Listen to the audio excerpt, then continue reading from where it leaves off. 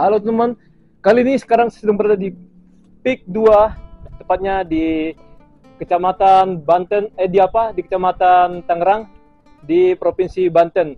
Oke, ini kira-kira di Selembaran ya, sekitaran Selembaran teman, di Kecamatan Tangerang dan di Provinsi Banten. Oke, tadi saya menggunakan shuttle bus dan turun di sini teman-temannya. Buat kalian mau turun di sana juga kalian bisa teman-temannya. Menurut saya lebih dekat dari sini teman-teman daripada dari sana ya. Jadi ada halte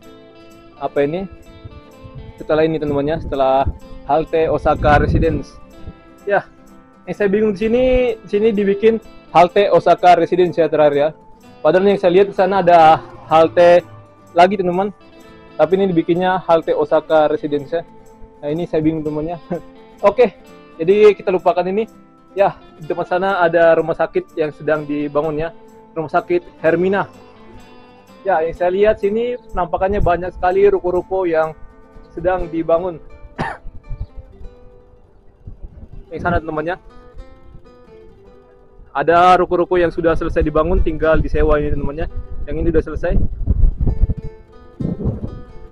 Ya, untuk di sini angin cukup kencang teman-teman, tapi jika kalian jalan ke sana, untuk udara sangat panas sekali teman-temannya.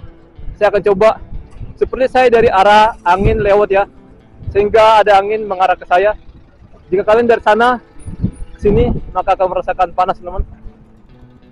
Tapi untuk hal sebaliknya nggak ada ya teman-temannya di seberang. Nah, ini ada shuttle bus. Kalian bisa naik shuttle ya. Jika kalian dari Fresh Market ataupun Peak Avenue ataupun dari Buddha Suci ya, tulisannya TZUCHI ya. Ini kelihatan ada bangunan yang dibuat teman seperti ini ya. Ini bisa difungsikan sebagai ya tempat-tempat kita berjualan ya. Ini ada rumah makan Padang ya, atau rumah makan Minang. Ini berada di Jalan Raya Boulevard Osaka, depan apartemen Osaka ya, PIK 2.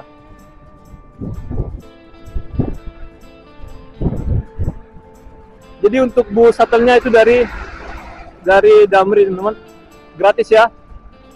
Tapi kalian jangan banyak ngeluh kalau kalian naik bus itu ya. Kenapa teman-teman saya bilang gitu?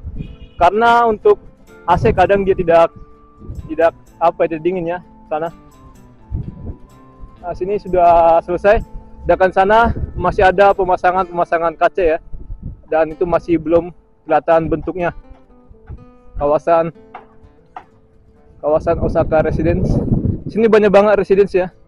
Kalau kalian jalan ke sana, kalian akan menemukan. Dan kalian juga lewat dari jembatan tadi di sana namanya, ada sebuah tempat itu ya, komplek ya namanya, residence.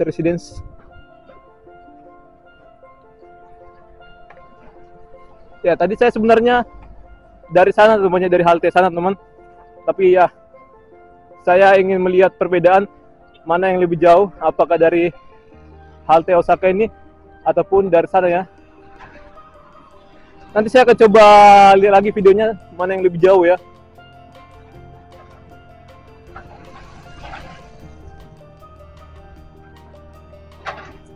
Ya, ini masih ada yang belum selesai dipasang untuk kaca-kacanya. Untuk sana sih sudah selesai ya. Tadi saya bilang masih ada pembangunan sana. Untuk sana sih sudah selesai ya. Tapi pembangunan yang masih belum beres ini teman. Nah, ini masih ada banyak scaffolding atau untuk alat pemasangan ya, kayak jendela ataupun pengecetan ataupun pembuatan bata ya, bataku ataupun herbal ataupun batu bata merah. Tapi ini kayaknya batu bata merah ya, untuk pembuatan struktur bangunannya, untuk dindingnya teman. Maksud saya itu ya, untuk strukturnya ya. Nah, saya akan menuju ke Taman Doa Our Lady of Akita.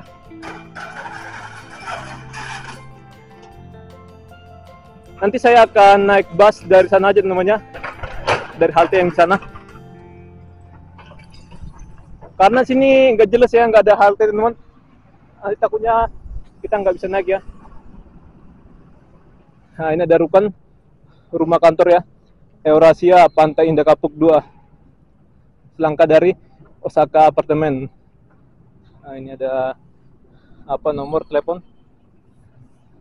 Nah sini nanti kelihatannya ada Chinese Facade ya, nggak tahu di mana teman-teman ini ya.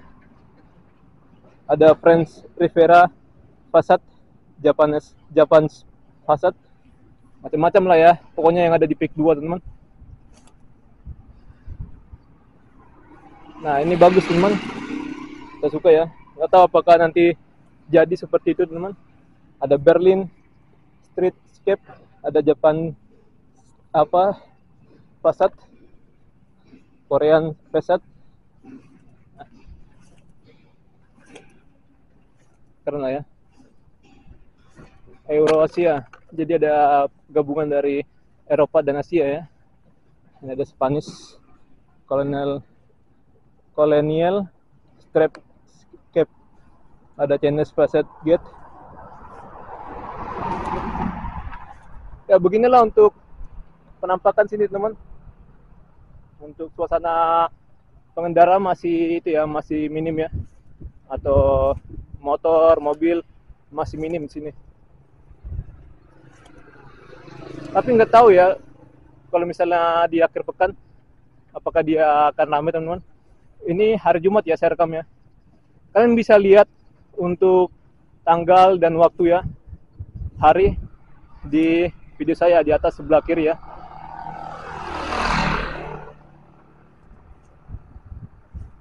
Ya ini masih ada pembangunan, masih belum beres. Oh tukang paket pun datang sini ya. Wow, luar biasa panasnya teman-teman sini ya. Nah ini masih berwujud batako. Ternyata batako lah ya kayaknya ya. Mungkin ada juga material dari batu bata dari tanah teman-teman. Ya untuk Tokyo Riverside masih cukup ditempuh lumayan jauh lagi lah ya. Kalau kalian dari itu gereja ya, situ ditulisnya gereja teman-teman, bukan kapel ya, ada bilang kapel. Gereja Our Lady of Akita ya. Jadi kayak di tempat aslinya teman-teman, di Akita namanya, itu ada terjadi keajaiban atau mukjizat ya. Suatu air meneteskan gitu ya, sampai berapa kali gitu. Nanti saya akan coba tunjukkan lah teman-teman ya.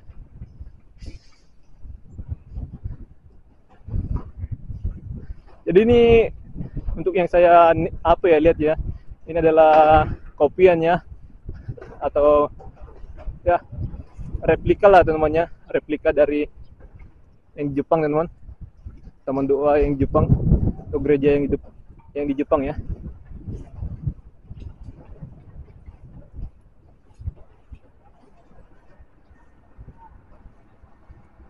Sini tempat parkir banyak sekali teman sini ya. Bukan tempat parkir ya, mobil parkir di pinggir atau di bawah jalan teman-teman. Untuk tempat parkir sih banyak ya, tapi belum bisa digunakan teman-teman ya, untuk di sebelah sana ya. Tapi untuk sementara, untuk para pengendara mobil, kita parkir di sisi bagian bahu jalan.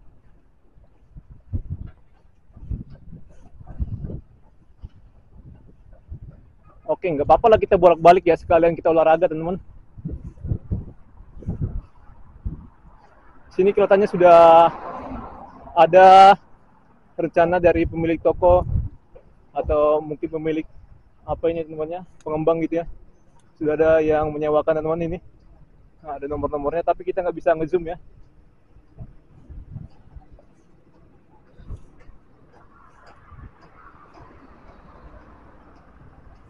Oke, untuk sini sih dari paving ya untuk lantainya ya, Bu. Dari paving ya untuk jalannya ya. Nggak dari aspal. Ya, ini masih OTW. Oke, inilah teman-temannya untuk pamfletnya ya, atau ya nama tempatnya ya, Taman Doa Our Lady of Akita, PIK 2. Ini ada bahasa Jepangnya teman-teman.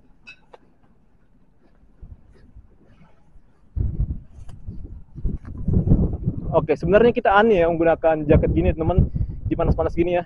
Tapi nggak apa-apa, ini adalah ciri khas kita teman-teman ya, masa bodoh lah ya dengan orang-orang. Ya, beginilah teman-teman. Nah, bagus ya. Sana ada kayak gerbang-gerbang di Jepang itu teman-teman ya. Oh, saya keselengkat teman-teman. Sini ada pesemaian untuk pembibitan tanaman ya. Nah ini bagus sih bangunannya. Ini adalah bangunan Taman Doa Katolik ya. Sana ada ruko-ruko, rukan, macam-macam lah ya teman-teman ya. Nggak tahu kedepannya gimana teman-teman ini.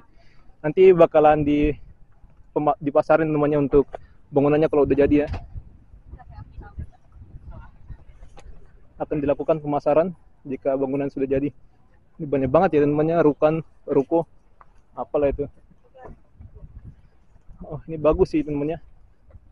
Oke, kita jangan kenceng-kenceng, ini namanya Taman Doa ya. Oke.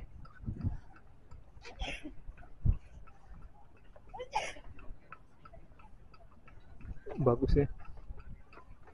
Jadi saya ngomong pelan-pelan teman-teman.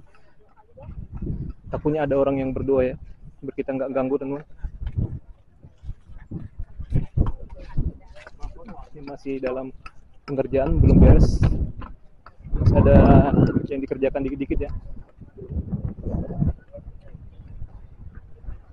Mantap banget teman-teman. Wow, ada ikannya satu. Nggak tahu berapa ya ikannya ya. Ini kelihatan satu teman-teman. Nah ini. Oh bagus ya, nanti kedepannya ini bakalan ditambah ya ikan-ikannya. Oke, nggak kelihatan teman, harus kita dekatin ya. Karena ini nggak bisa dijump. Oke, ikannya lincah. Jadi ini bisa bolak-balik ya kayaknya ya untuk airnya teman, sehingga dia tidak bisa penuh sampai sini atau sampai yang ini ya. Sini kelihatan ada apa teman-teman, lilin ya. Nggak tahu ya apakah berdoa bisa di sini. Kelihatannya di sini sih ada itu ya, ada pemantik itu api. Oke, kita baca teman-teman. Jadi untuk Our Lady of Akita ini terinspirasi dari Patung Bunda Maria Our Lady of Akita di Jepang ya, yang terkenal dengan peristiwa ilahi meneteskan air mata hingga 101 kali ya. Oh, air mata teman-teman ya. Nah, 101 kali ya dia meneteskan. Air mata ini telah diuji di Universitas Gifu dan Akita, terbukti sama kandungannya dengan air mata manusia. Sungguhnya aku ini adalah hamba Tuhan. Jadilah padaku menurut perkataanmu. Itu Lukas 1 ayat 38 ya. Marilah kita teladani Bunda Maria yang rendah hati menaati kehendak Allah. Jadi inilah ayatnya teman-teman. Sesungguhnya aku ini adalah hamba Tuhan. Jadilah padaku menurut perkataanmu. Ini juga didaraskan di doa malaikat Tuhan ya. Malaikat Tuhan itu didoakan di pagi hari jam 6, siang, tengah hari, dan juga sore ya. Oke, mantap teman-teman. Kelihatan sini banyak ya pengunjungnya ya.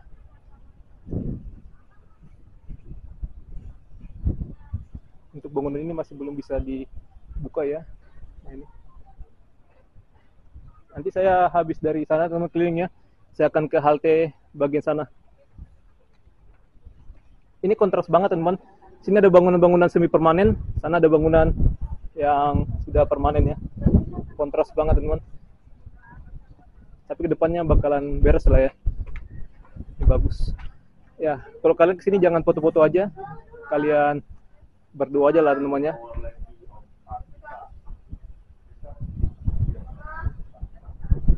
Nah, di sini kalian bisa foto-foto. Sini pun ada petunjuknya ya. Ada petunjuk Our Lady of Akita kapel. Ya, kapelnya lurus ya. Mungkin sana kapel. Ada restoran. Oh, ini jadi restoran teman-temannya nanti ya ke depannya. Ada The Garden of Lamb. Lamb itu domba ya.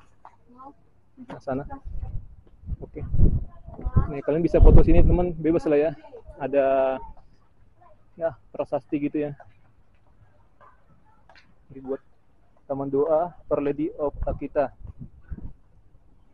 dan The Garden of Lamb. Nggak tahu ya untuk penyebutannya gimana teman-teman. Sini ada jalan salib. Oh, dari sini satu ya, 1, 2 sampai ke perhentian ke 13 ya kalau salah ya.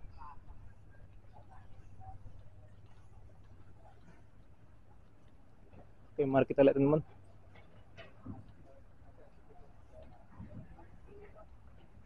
Nah, iya benar ya. Ke-13 ya teman-teman ya. Nah, ini.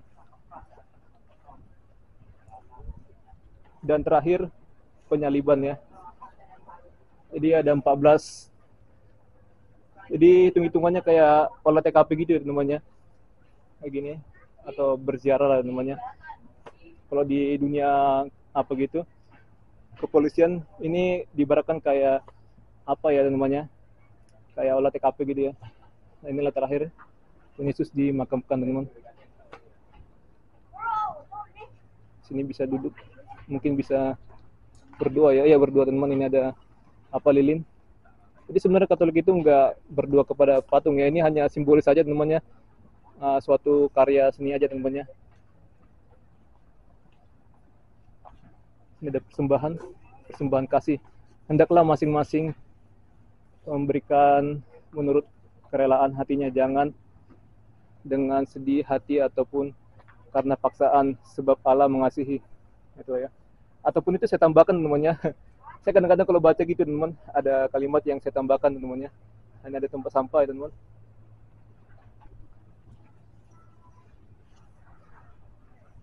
Nah, ini ada petunjuknya ya. Ada bahasa Jepang, ada bahasa apa ya, Inggris. Taman Doa, Our Lady of Akita, PIK 2 Indonesia. Berbahagialah orang yang engkau pilih dan engkau suruh mendekat untuk diam di pelataranmu. Kiranya kami menjadi kenyang dan segala yang baik di rumahmu, di baitmu. Jadi ini dari Mazmur 65 ayat 5 ya. Oke. Jadi ini ada lagi bacaan Taman Our Lady of Akita PIK 2, mengenang peristiwa ilahi Patung Bunda Maria meneteskan air mata 100 kali ya. Ini meneladani kerendahan hati dan ketaatan Bunda Maria melaksanakan kehendak Allah. Ya, Allah yang dimaksud sini adalah Tuhan Yesus ya teman-teman, bukan Allah dari agama lain ya. Terima kasih sebesar-besarnya kepada para pihak yang telah turut membantu pembangunan Taman Doa Our Lady of Akita PIK 2. Nah, inilah orang-orang yang berpengaruh lah ya. Ada PT Akita Cipta Selaras dan macam-macam inilah orangnya. Semoga bisa kalian lihat ya.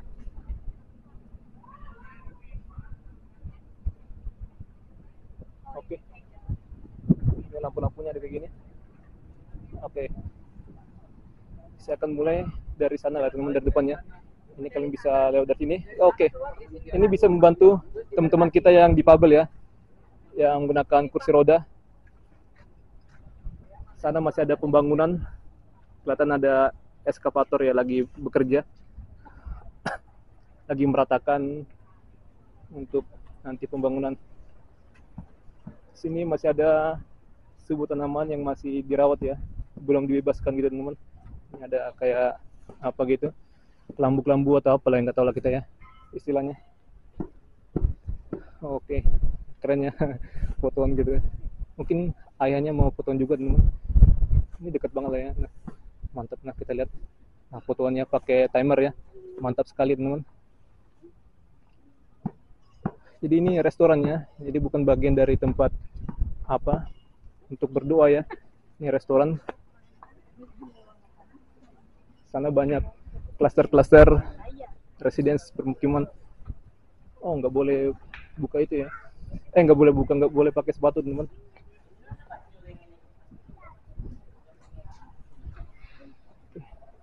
Saya kan dulu ya, belum sana teman-teman.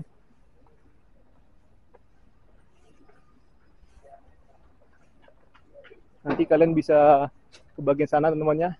Ada tempat-tempat yang unik kayak ya ada jual-jualan lah pokoknya sana teman-temannya. mantap. Ada workshop, dan tempat toilet ya, tapi tulisannya restroom, seperti di mall-mall ya, tulisannya restroom ya, bukan toilet. Kebanyakan mall-mall yang modern tulisannya restroom ya. Dan ada tempat souvenir sebelah kiri, dan ada tempat luar parkir sebelah kiri ya. Ini toko rohani. Oh, udah dibuka ya toko rohaninya ya.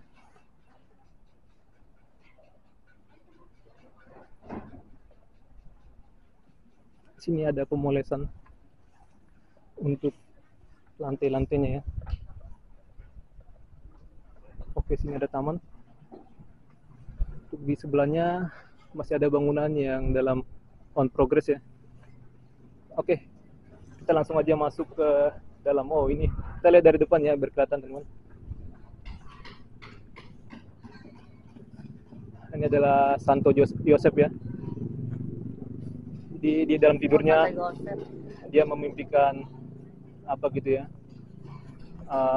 suatu peristiwa itu ya teman, firman menjadi manusia ya gitu ya. Jadi apa, kayak Tuhan mengingatkan supaya dia menerima Bunda Maria teman-teman ya, sebagai apanya, istrinya. Nih, sini ada doa kepada Santo Yosep, tidur bisa menjadi pilihan doa saat mengalami kesulitan dan masalah.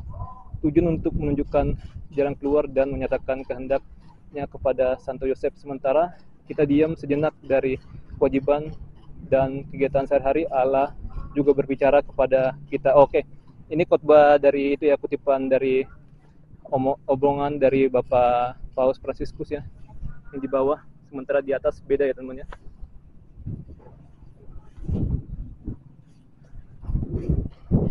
Matius bab 1, ayat 20 bicara tentang hal ini. Maria, tunangan Yosef, menghadapi masalah pelik bahwa ia kedapatan hamil bukan darinya. Ketika itu, Santo Yosef bermimpi. Dalam imajinasinya, Tuhan menunjukkan solusi atas permasalahannya melalui seorang malaikat yang berkata, "Yosef, anak Daud, jangan takut mengambil Maria sebagai istrimu. Karena anak yang dikandung berasal dari Roh Kudus." Peran Santo Yosef yang membawa masalah hidupnya dalam mimpi sehingga Tuhan dialami selalu menyertai kehidupan keluarga Nazaret. Dalam kehidupan kita, terkadang kita menghabiskan tidur malam dengan begitu cemas karena memikirkan masalah kita. Santo Yosef mengingatkan kita bahwa saat istirahat bawalah permasalahan kehidupan dalam doa dan kita akan dapat mendengarkan suara Tuhan dengan lebih baik. Kita diajak seperti Santo Yosef untuk percaya pada kuasa Tuhan bahwa Tuhan pasti membuka jalan hidup kita. Hal ini bukan sekadar meletakkan masalah kita di bawah bantal tidur kita. Santo Peregrinus dan Santo Antonius dari kedua. Oke, bila kalian kehilangan barang, kalian bisa berdoa kepada Santo Antonius kedua ya. Ada Santo Peregrinus, saya lupa sih teman, untuk mukjizat dari Santo Peregrinus apa.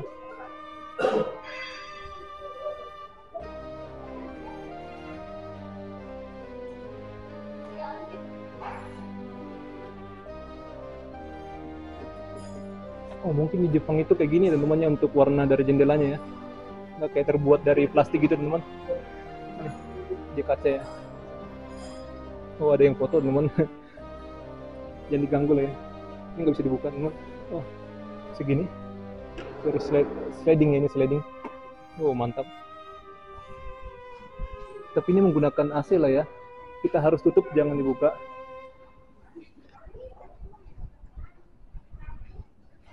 Oh, mantap banget ya. Oke, kita tutup ya.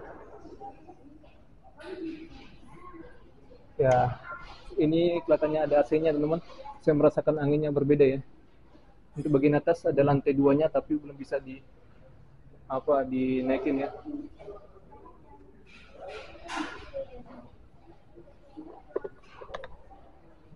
Mantap ya. Ada gudang.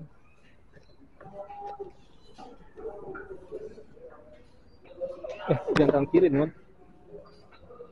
Oh, belum ada sucinya ya. belum ada teman, habis ya. Ini bisa pakai kiris kalau kalian mau nyumbangin ya. Tapi ada kejadian dia bikin kiris gini, tapi untuk orang pribadi ya, bukan untuk sebuah tempat ibadah ya, kayak musola, kayak masjid di apa itu, Masjid Agung Al Azhar ya, yang di Kebayoran Baru itu teman. Ada kejadian orang curang ya, jadi masuk ke rekeningnya sendiri teman.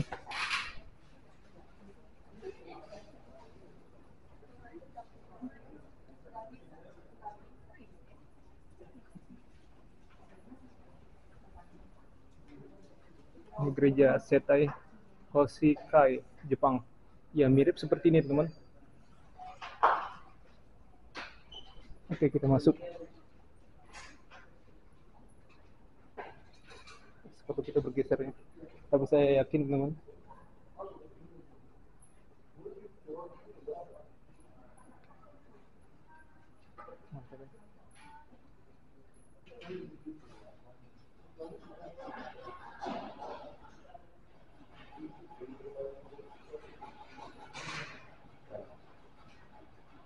Tapi untuk ini dijadikan gereja nggak cukup ya, karena ini kapasitasnya kecil teman.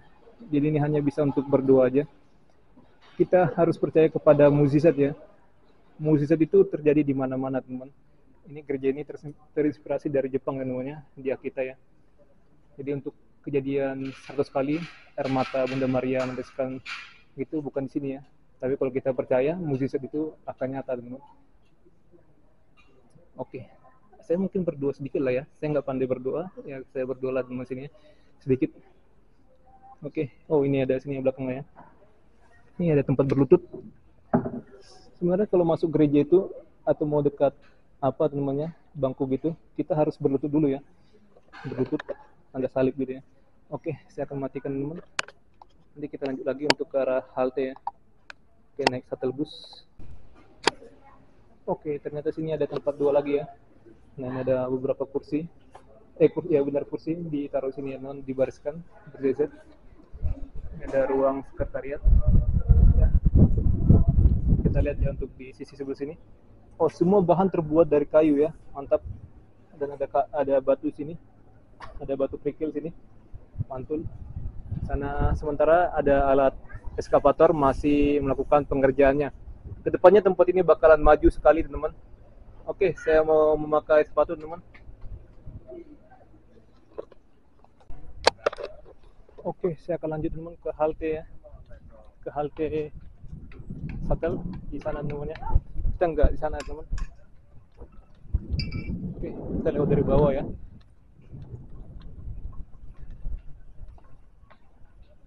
Enggak usah sih, dari sini aja namanya.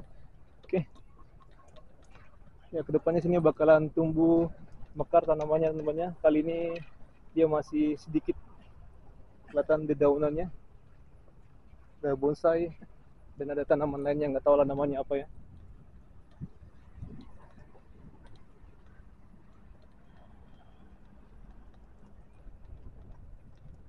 Oke, saya bingung ya untuk mau beli air minum di mana teman. Saya haus banget temannya. Nggak ada air minum ya. Harusnya dibuat kayak vending mesinnya di sini teman. Untuk kita beli-beli air minum ya. Ya nantinya kedepannya ini akan jadi restoran.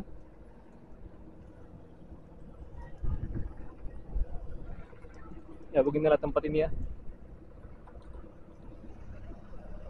Banyak banget sana ruko-ruko. Sini masih ada yang dibangun ya. Kalau saya lihat dari tempatnya sih mantap banget teman-teman. Ada tempat jual-jualan gitu. Koridornya luas. Tapi nggak tahu ya apakah itu hanya sekedar apa aja ya, kayak tampilan doang teman, promosi, atau memang tempatnya di lokasi lain gitu ya.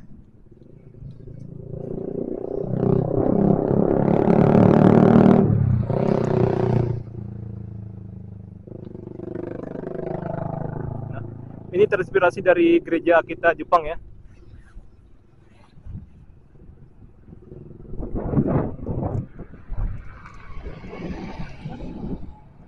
Ya, ini masih ada konstruksi-konstruksi yang masih belum beres. Tempat ini masih dikembangkan ke depannya ya. Sini ada alat-alat itu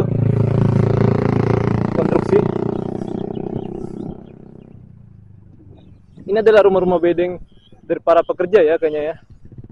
Karena nggak tahu sih teman, apakah rumah-rumah dari nelayan atau gimana ya. Udah rumah-rumah semi permanen.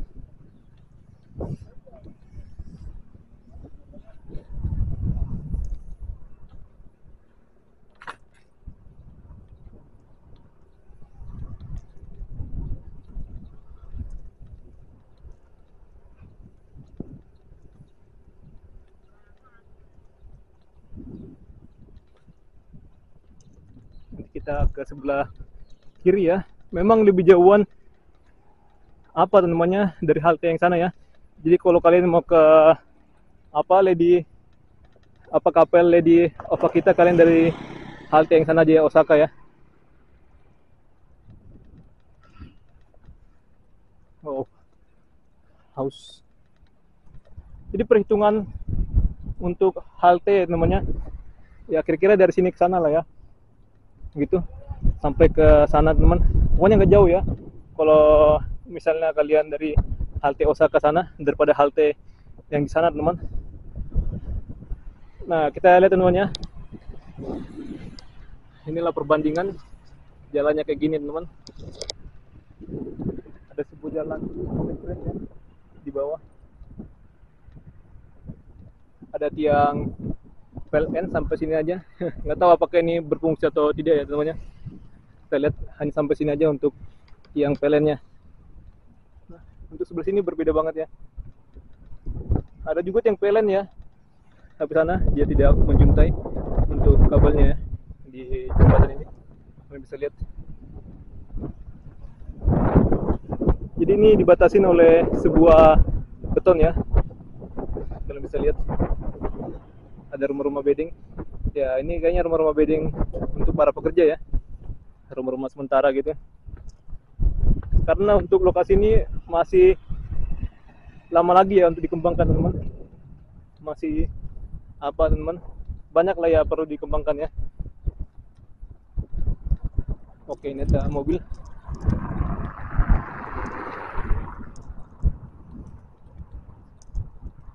Slow aja lah ya kalau satu mah. Ini luas banget ya untuk persimpangannya ya. Nah, sana lagi gereja itu ataupun kapel itu ya.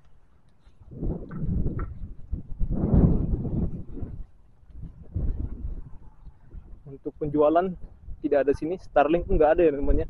Harusnya sih kayak ada pembangunan kayak gini banyak Starlink teman-teman. Ini saya haus banget ya.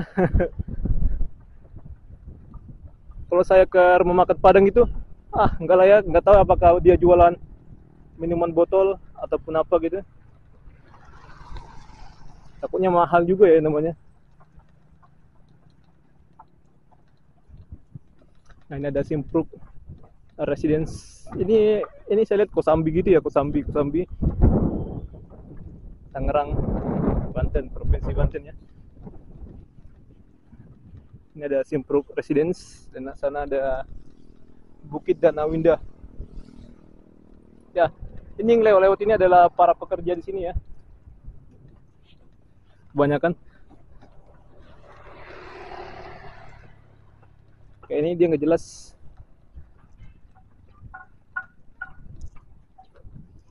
Ini bagus.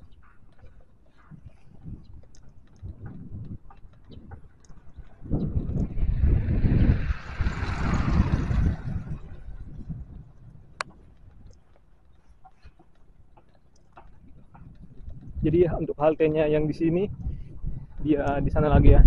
Kita belok dulu nanti. Suasana di sini hening banget teman-teman. Kalau seandainya untuk alat perekam saya ini bisa merekam dengan bagus, maka kalian akan bisa merasakan untuk suasana sesungguhnya. Ini ada tempat duduk-duduk. Mungkin kalau udah jadi, ini bisa jadi tempat untuk mencari angin lah ya untuk masyarakat sekitar teman-teman, atau orang yang olahraga. Ini ada pintu air, ada biawak. Kelihatan ada goyangan air ya, tadi saya lihat juga ekornya. Sana dibuat amphitheater gitu ya, atau podium sana. Ini bisa memandang sungai. Ini masih bersih ya untuk sungainya. Tapi saya lihat sana masih ada juga botol ya, botol-botol. Tapi untuk warnanya masih bersih, belum hitam gitu ya.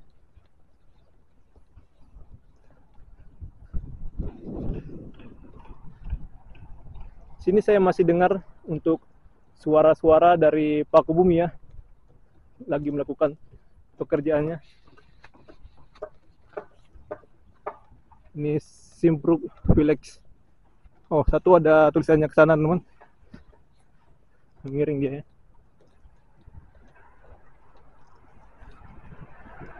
Nah, ini dia dijual ya.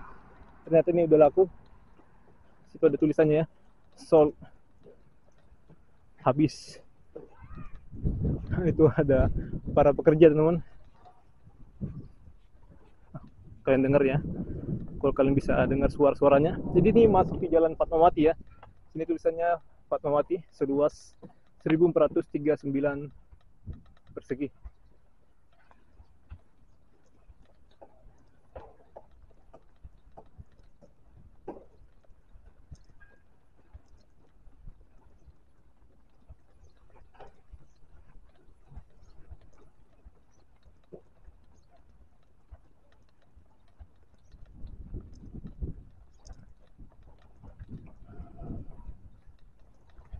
Sumpah haus banget, teman-teman. Jadi saya ikut busnya kemana aja lah, teman-teman, nanti ya. Kalau kita nemu shuttle.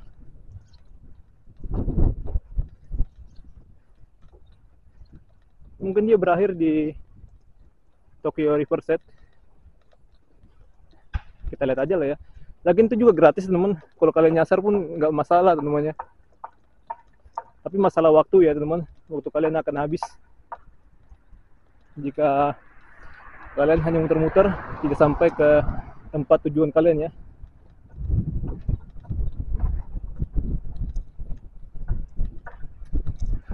Sangat disayangkan sini nggak diizinkan, teman-teman, untuk jualan ya, sembarangan. Tapi bagus, teman-teman, untuk kayak gitu ya, supaya meminimalisir sampah, teman-teman. Tapi nggak tahu ya apakah berhasil ya kalau misalnya suatu kota di Indonesia dibikin kayak gitu, teman. Sana ada bangunan yang besar. Edu City. Mungkin edukasi City ya. Ini ada nomor panggilan. Mungkin nomor panggilan ya. Ini jalan Emma Tamrin. Ini jalannya seperti nama-nama jalan di Jakarta ya, ada Fatmawati, Emma Tamrin, dan ada jalan Sudirman gitu ya.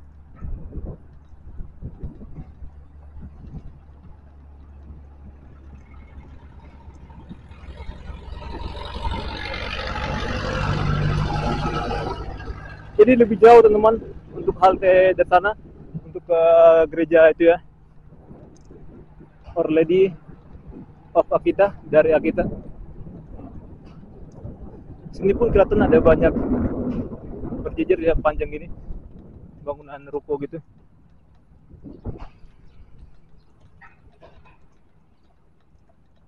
Sana banyak klaster unit-unit perumahan ya. Saya akan stop dulu. Ya, sayangnya nggak bisa di zoom ya.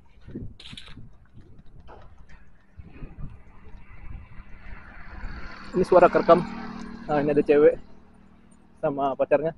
Dia sangat erat lah ya memegang pinggang pacarnya.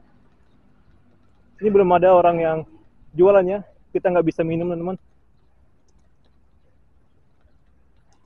Ya, kalau tempat-tempat panas gini, ini berpotensi untuk membuat kita cepat haus ya.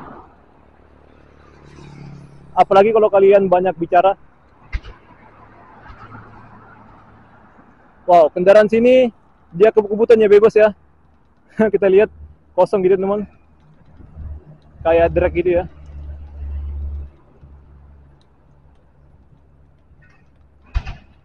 Nah, sana ada paku bumi.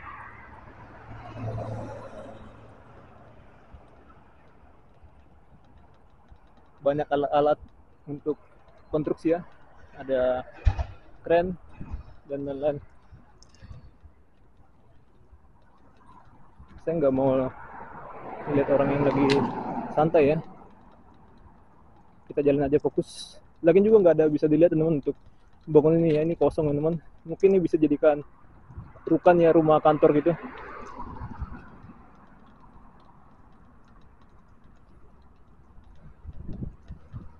Ya, saya nggak banyak ngomong ya teman-teman ya, supaya ini juga bisa jadi video relaksasi ya.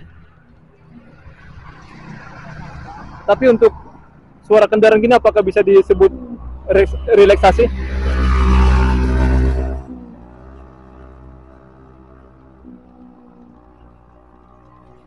Sambil lari sih boleh aja ya teman-teman, tapi saya mau menghemat tenaga teman-teman, nggak mau lari lah ya. Wow, sangat dikit banget. Bukan sangat dikit ya, bahkan nggak ada teman-teman orang yang jualan ya teman-teman ya. Sini, haus.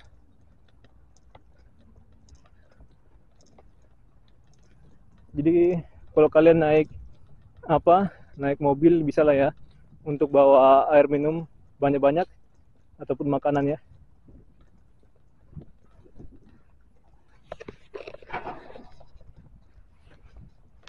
Ini kalau di tempat-tempat lain di Indonesia ini dijadikan tempat jualan ya. Kalau misalnya pengawasannya sangat minim teman.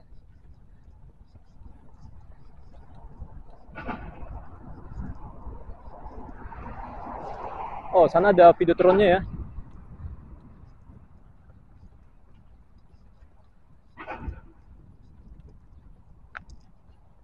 Ini ada tempat parkir.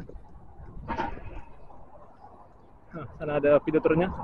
Kalau kalian bisa lihat ya, ada gerakan-gerakan pada layar. Untuk haltenya di sana ya, halte shuttle-nya.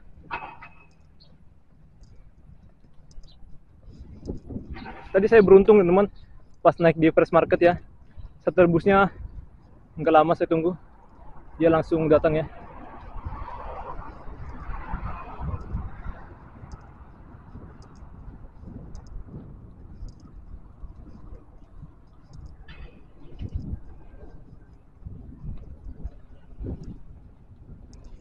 Nah, ini lagi promosi-promosi gitu, simpruk pilot.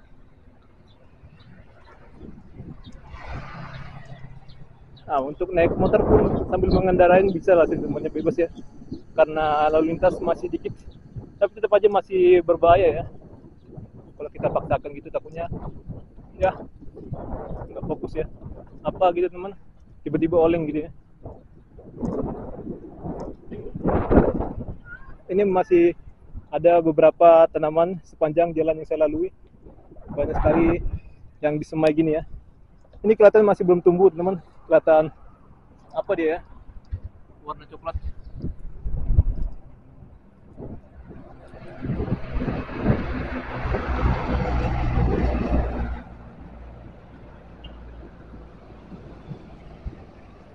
Ya, kita nggak bisa minta minuman ke orang-orang di sekitaran sini namanya.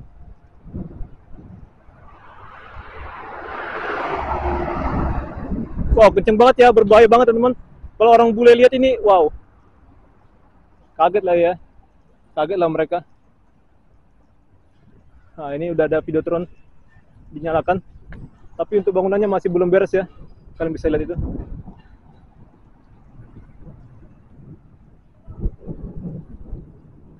Ini adalah Grand The Life Surfing Zone.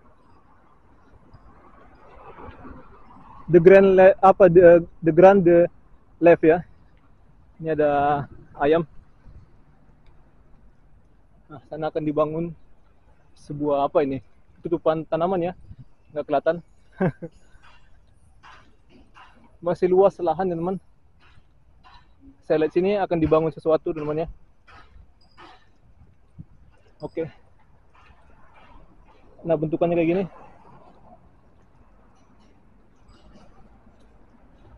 Ini ada bus kayak gini ya. Aneh. Busnya. Pak, mari Pak. Ya, Pak. Oh, bisa bawa motor ya. Kayaknya nggak salah loh teman. Karena dia bisa bawa mobil motor ya. Lakin buat apa ya kalau orang apa kesini nggak pakai kendaraannya teman-teman, mendingan pakai aja kendaraannya ya, nggak usah pakai bus-bus gitu ya. Oh, ini udah keren.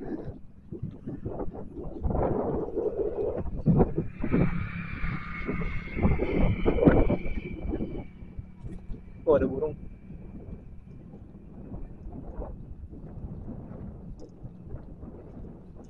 Oke, saya stop dulu ya. Mungkin ya ke sana teman. Kayaknya itu toko apa ya, Tokyo Riverside ya. Ya itu Tokyo Riverside.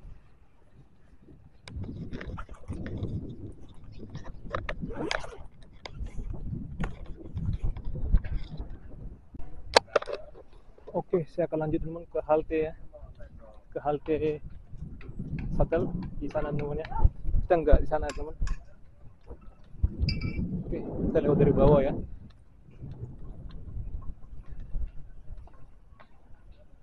Nggak usah sih, dari sini aja teman ya. Oke. Ya, kedepannya sini bakalan tumbuh mekar tanamannya teman-temannya. Kali ini dia masih sedikit kelihatan dedaunannya. Ada bonsai dan ada tanaman lainnya, nggak tahu lah namanya apa ya.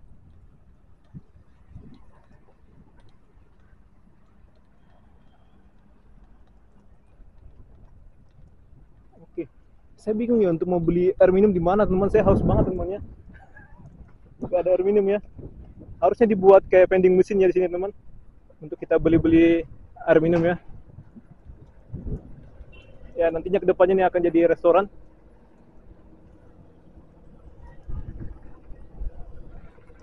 Ya, beginilah tempat ini ya.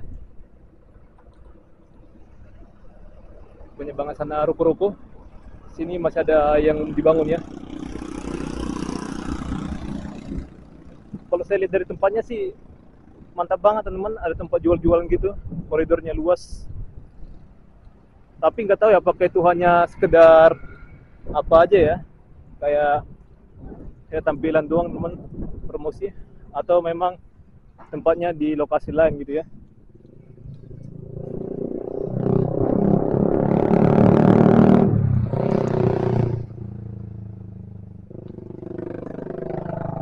Nah, ini terinspirasi dari gereja Akita Jepang ya.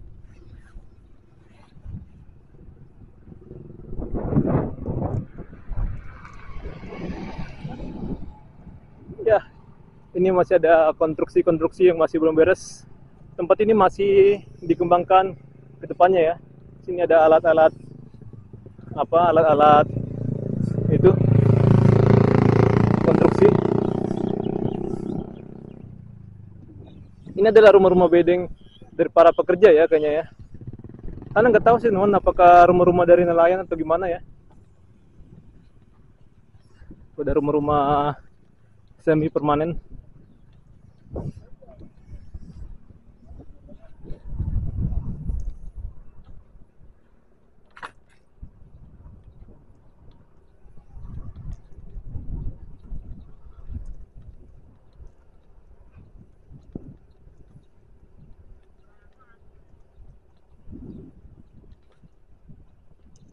Nanti kita ke sebelah kiri ya. Memang lebih jauhan apa namanya dari halte yang sana ya. Jadi kalau kalian mau ke kapel Lady of Akita, kalian dari halte yang sana aja ya, Osaka ya. Oh, haus. Jadi perhitungan untuk halte namanya ya kira-kira dari sini ke sana lah ya. Gitu. Sampai ke sana teman. Pokoknya nggak jauh ya. Kalau misalnya kalian dari halte Osaka sana daripada halte yang di sana teman.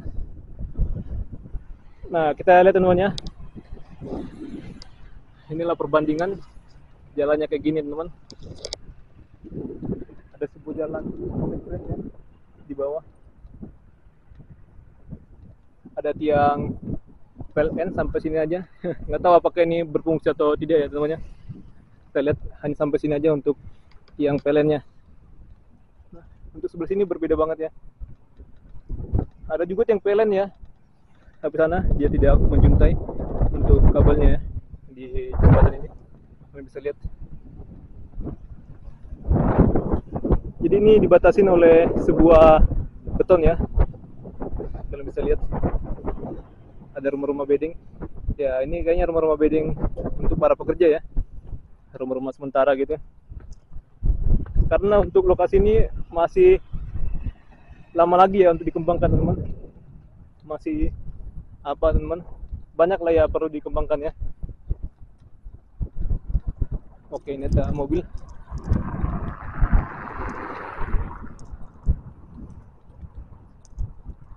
Slow aja lah ya kalau satu mah. Ini luas banget ya untuk persimpangannya ya. Nah, sana lagi gereja itu ataupun kapel itu ya.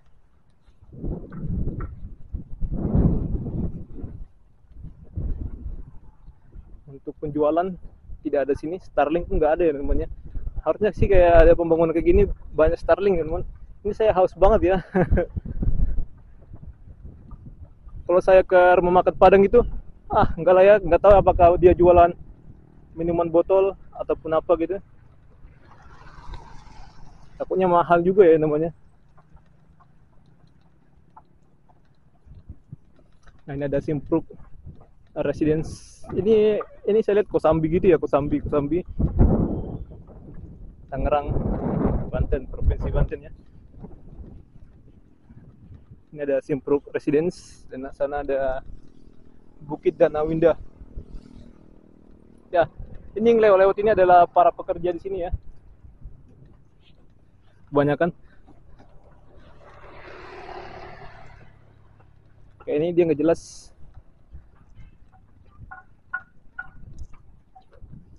Ini bagus.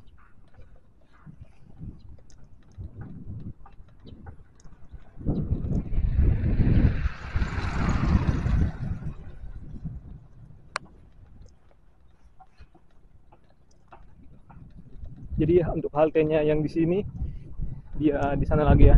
Kita belok dulu nanti.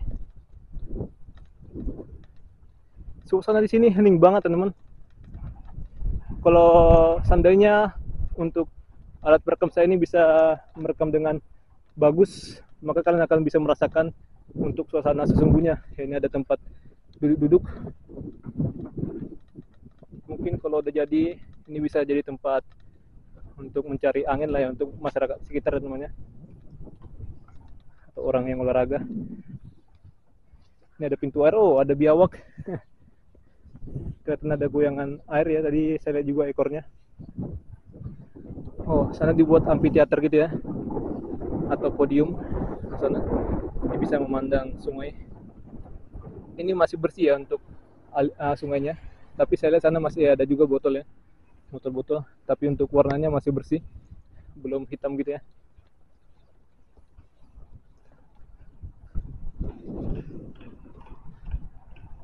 Sini saya masih dengar untuk suara-suara dari paku bumi ya, lagi melakukan pekerjaannya. Ini Simpruk Village.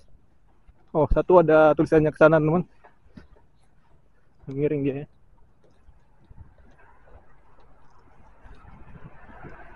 Nah ini dia dijual ya, ternyata ini udah laku. Situ ada tulisannya ya, sold, habis. Itu ada para pekerja teman-teman. Kalian dengar ya, kalau kalian bisa dengar suara-suaranya. Jadi ini masuk di Jalan Fatmawati ya. Sini tulisannya Fatmawati, seluas 1439 persegi.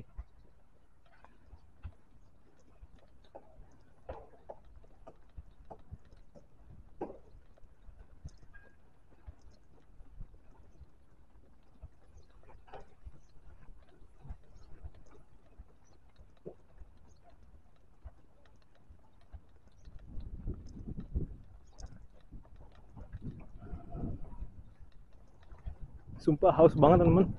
Jadi saya ikut busnya kemana aja lah teman-teman nanti ya, kalau kita nemu shuttle.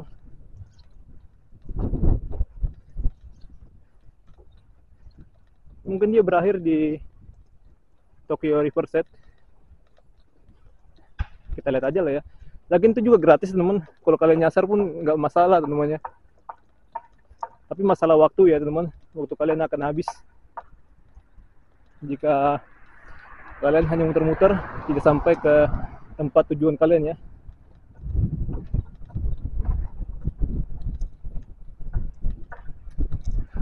Sangat disayangkan sini nggak diizinkan teman untuk jualan ya, sembarangan. Tapi bagus teman untuk kayak gitu ya, supaya meminimalisir sampah teman.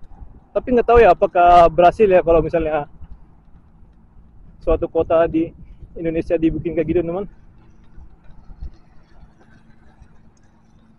Sana ada bangunan yang besar, Edu City, mungkin edukasi city ya. Ini ada nomor panggilan, mungkin nomor panggilan ya. Ini jalan Emma Tamrin. Ini jalannya seperti nama-nama jalan di Jakarta ya, ada Fatmawati, Emma Tamrin, dan ada jalan Sudirman gitu ya.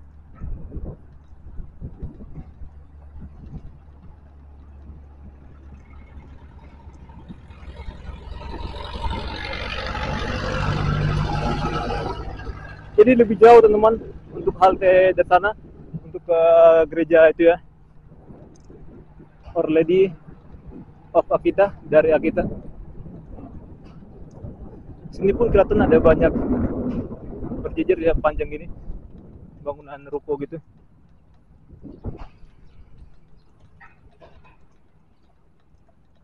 Sana banyak klaster, unit-unit perumahan ya. Saya akan stop dulu. Ya, sayangnya nggak bisa di zoom ya.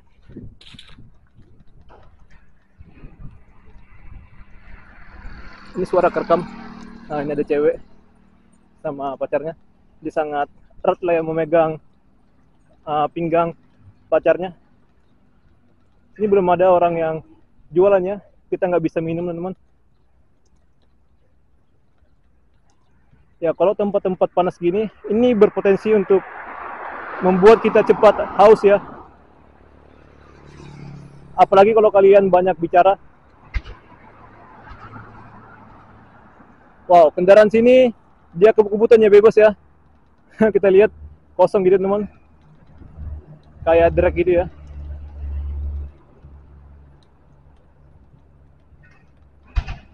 Nah, sana ada paku bumi.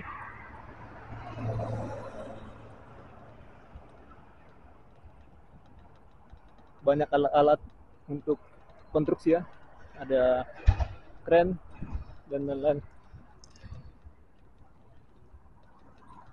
Saya nggak mau lihat orang yang lagi santai ya, kita jalan aja fokus. Lagian juga nggak ada bisa dilihat teman-teman untuk bangunan ini ya, ini kosong teman. Mungkin ini bisa jadikan rukan ya, rumah kantor gitu.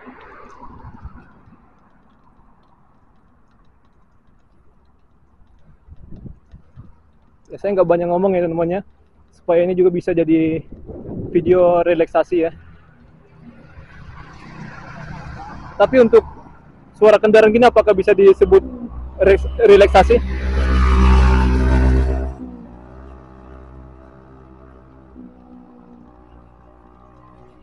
Sambil lari sih boleh aja ya teman, tapi saya mau menghemat tenaga teman, nggak mau lari lah ya.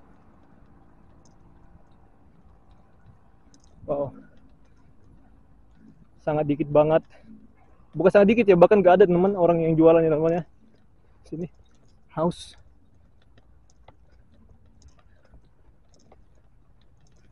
Jadi kalau kalian naik mobil bisa lah ya, untuk bawa air minum banyak-banyak ataupun makanan ya.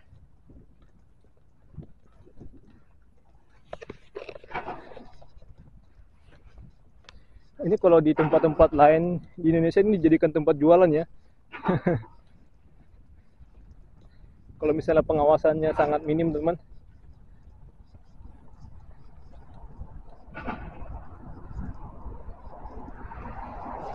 Oh, sana ada videotronnya ya.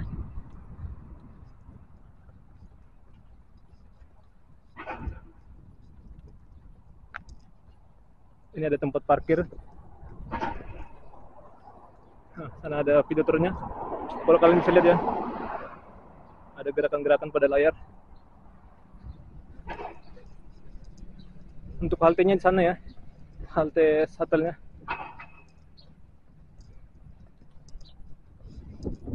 Tadi saya beruntung teman, pas naik di Fresh Market ya, shuttle busnya nggak lama saya tunggu, dia langsung datang ya.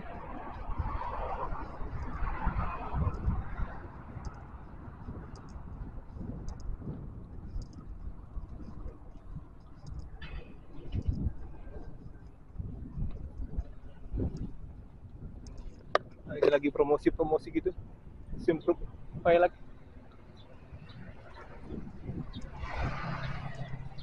Nah, untuk naik motor pun sambil mengendarain bisa lah, semuanya bebas ya, karena lalu lintas masih dikit, tapi tetap aja masih berbahaya ya kalau kita paksakan gitu, takutnya ya nggak fokus ya, apa gitu teman, tiba-tiba oleng gitu ya.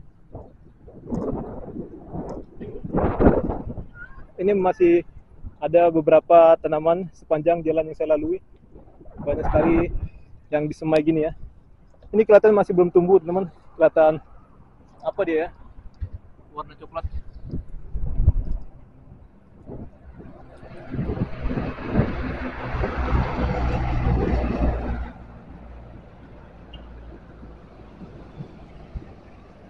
Ya, kita nggak bisa minta minuman ke orang-orang di sekitar sini namanya.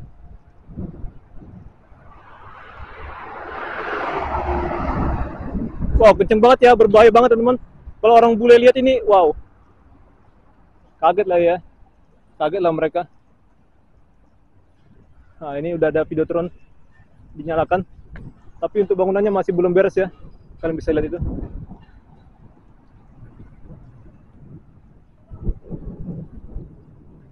Ini adalah Grand The Life Surfing Zone.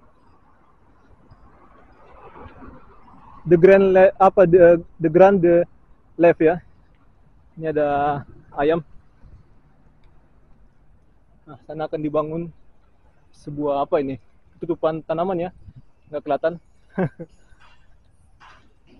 Masih luas lahan ya teman. Saya lihat sini akan dibangun sesuatu teman ya. Oke. Nah, bentukannya kayak gini.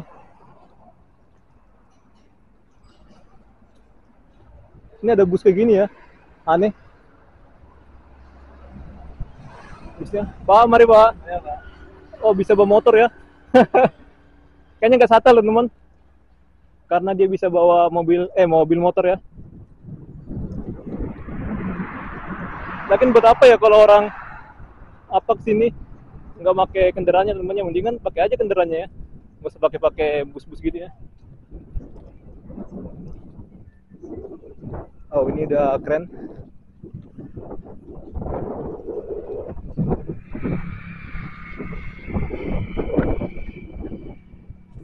Oh, ada burung.